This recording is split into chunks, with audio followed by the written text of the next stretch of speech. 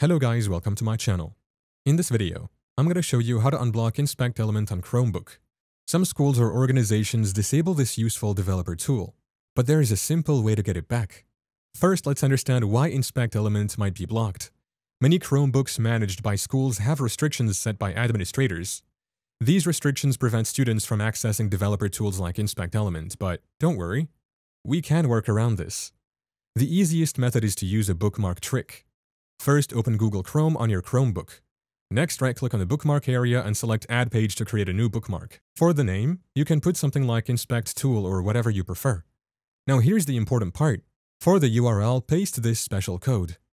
After saving this bookmark whenever you want to inspect elements, just click the bookmark while on any web page.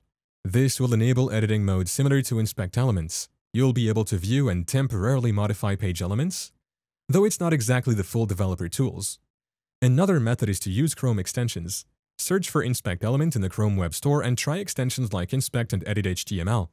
These can sometimes provide similar functionality when the built-in tools are blocked. Remember, these methods are for educational purposes only. Always follow your school's or organization's technology policies. If you're using a personal Chromebook without restrictions, you can normally access Inspect Element by right-clicking and selecting Inspect or pressing Ctrl-Shift and I. That's all for this quick tutorial. Thank you for watching. If this video was helpful, please leave a like and subscribe to my channel for more videos like this. And click on that notification bell to never miss an update.